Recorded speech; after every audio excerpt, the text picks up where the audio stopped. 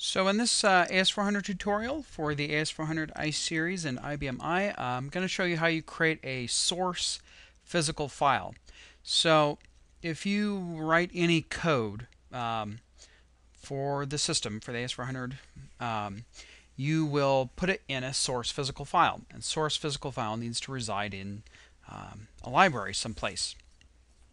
So usually it's a good idea to have your own library set up for just your source physical files or your source files.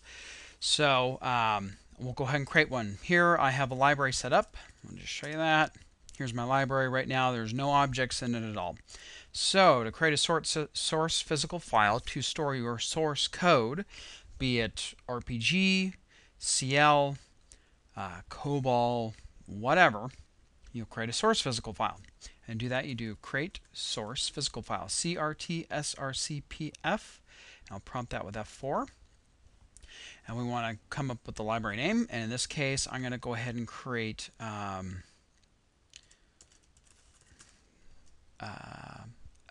source physical file called QCLLE source. And I'm going to put it in library John. And that's it. I don't have to put anything else in there. And then now I have a source physical file. Just to show you, I'll do a display lib John.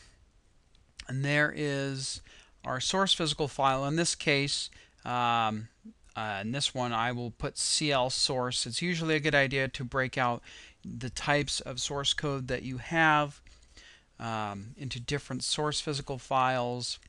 So you'd have one for CL, and just to show you, again, I'll do another create source physical file, MQRPGLE source,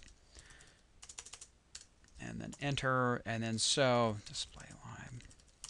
Go back in there and look at the objects. So we have two source physical files which can contain multiple members which are separate pieces of source code for separate programs. So you can have one source physical file that can contain virtually an unlimited number of source code files or members. And then in this case I have two. This is kind of usually the standard you'll see, and a good one to follow is I have one here for my CL source, and then here I have another source physical file for RPG. And that's how you can create source physical files.